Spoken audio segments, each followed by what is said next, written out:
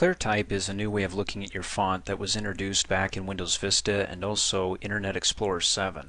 If you're like me, I detest it. I don't like it at all. It makes the text on my screen, both here, this text for my icons here, appear kind of grainy or thin or anorexic. And then the text on the web pages look pretty awful. If you like it, well then you don't need to watch this video because probably by default it's already turned on.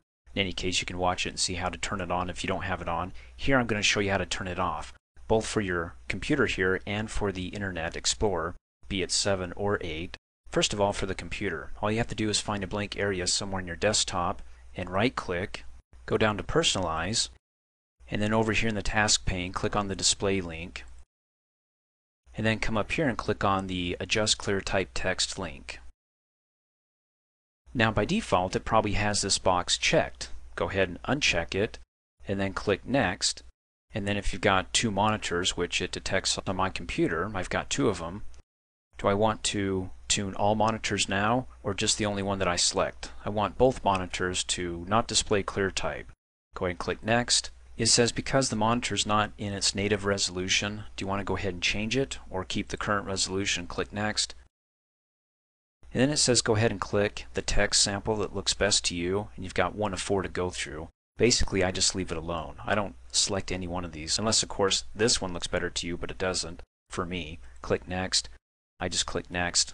But again, if it looks better for you, one of these over here, go ahead and click on it. I'm going to go back because this one looks better and click Next. I just leave the defaults alone, click Next.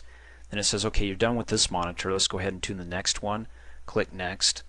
And then over to the left hand side, I'm going off screen here to my other monitor. I can go ahead and click Next, Next, Next and go through all of it and tune it up just right. And then when I'm done and I have it turned off or I have it unchecked, again Adjust Cleartype, then the text on my monitor here should look better. Well, at least it does to me. So I can go ahead and close out.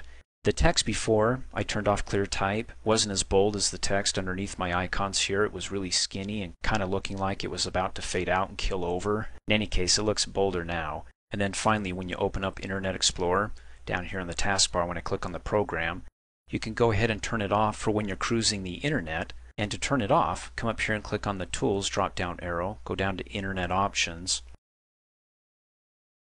come over here and click on the Advanced tab, and then you want to scroll down just a bit. It's under Multimedia. Now I'm currently using Internet Explorer 8. It may be somewhere else in Internet Explorer 7, but again, just look on the Advanced tab, scroll through until you find it, and there it is. Always use Cleartype for HTML.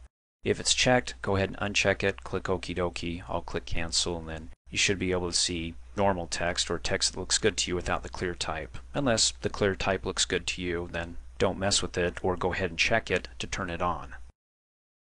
Thanks for watching. Hey, as a quick reminder, if you like my video, please give it a thumbs up. You can also click on me and subscribe to my channel to get notified of the latest videos. And for all my training, please visit me at my website, dreamforce.us.